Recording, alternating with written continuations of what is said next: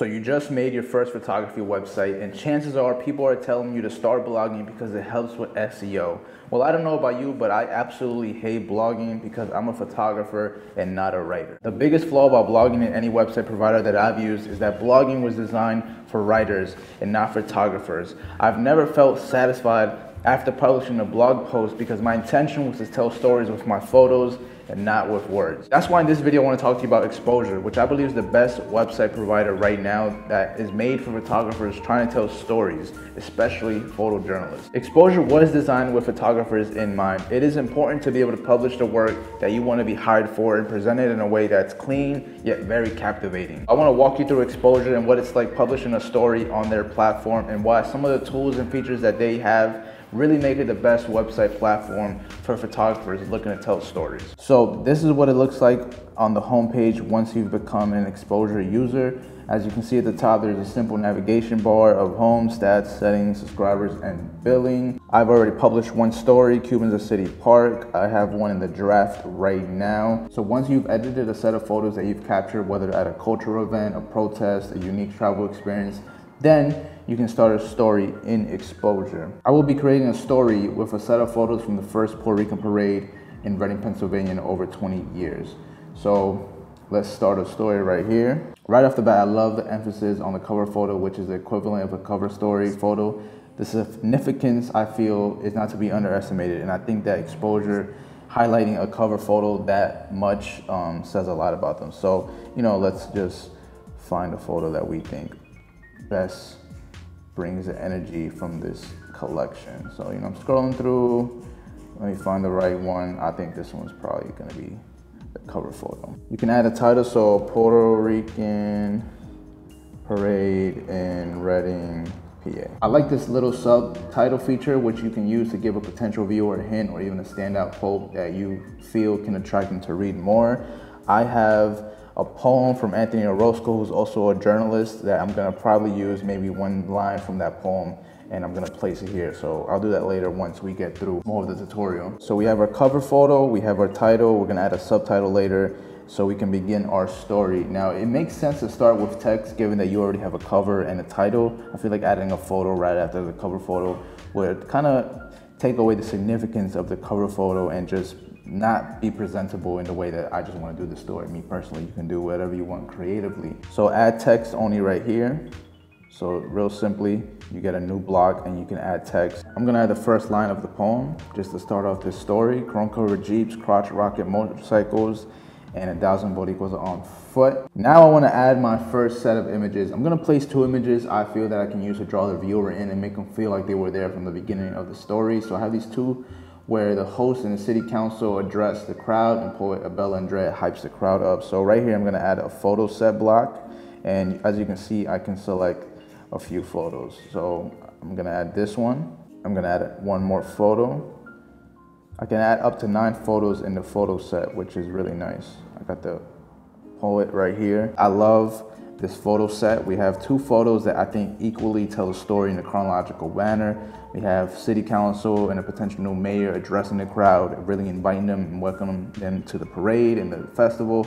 Then you have this poet from Puerto Rico at this Puerto Rican festival, really hyping the crowd up. And just from the emotion he's given in this photo, I think once people read this first line of the poem and then you see these 2 photos, I think it really draws them in. Let's just add another text. So as you can see, really simple, really intuitive, very user-friendly. Added another stanza from the poem. I'll fix it later grammatically and all that. This is what I really love about Exposure. It's just the different photo features, photo-centric features that they provide to their users.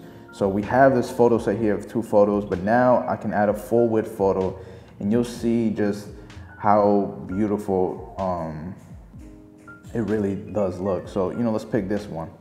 I think this one has a full width photo. Is gonna really, really pop. And look at this when you scroll down, like just look how amazing this looks. And we haven't even published it.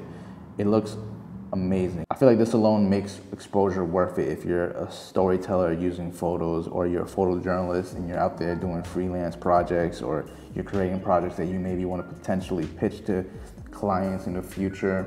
So that looks amazing. So now let's show you a little bit of variety of the photo set. So last time I only used 2 photos. Here, let's pick 4. So now I've added a new photo set. So in the first photo set, we only used 2 photos, as you can see right here. And in this one, we have 4 different photos. Now, one thing that I love how easy this website really is to use is that you can easily rearrange the photos with a click of a button, and it automatically updates. So depending on the order I want to tell the story with the photos, I can do that.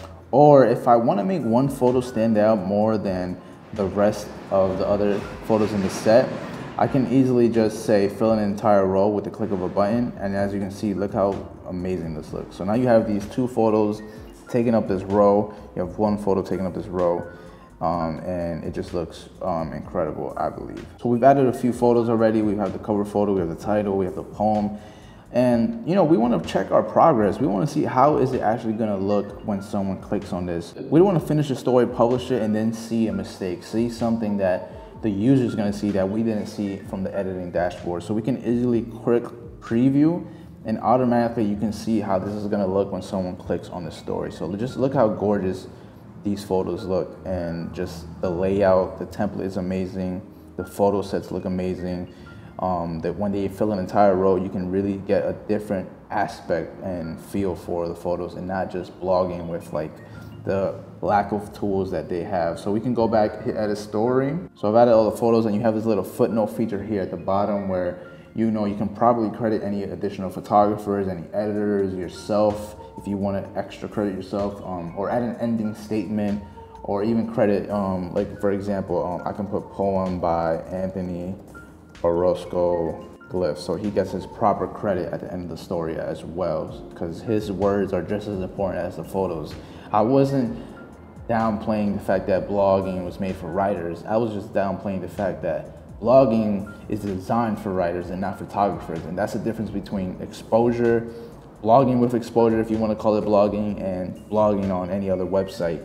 You have features and tools that are made for photographers, and that's why this stands out, looks much more amazing compared to other website platforms. And it does have the options right here where you can change the story URL, so we can put like Puerto Rican Parade, Reading, PA, you can change the publish date, you can send an email subscriber notification, so you do have built-in news subscribers in here. So people who subscribe to your exposure website will get updated anytime you publish a new story, which is nice. They can stay up to date with what you're doing. You can put a story password, so if you're actually potentially trying to pitch exclusive stories to clients, to publications, you can create a private story and send it to them with a password that they only can access and they can't share it around.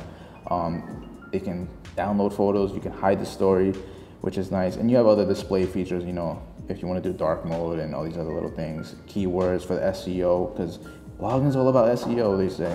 Also, you can easily link exposure to your website and use your own domain. That way, it looks like it's just part of your website. So when someone clicks stories on my actual website, my portfolio website, as you can see, it automatically goes to stories.mateotoro.com. So it just looks like it's part of my website. It doesn't feel like it's in a whole different platform.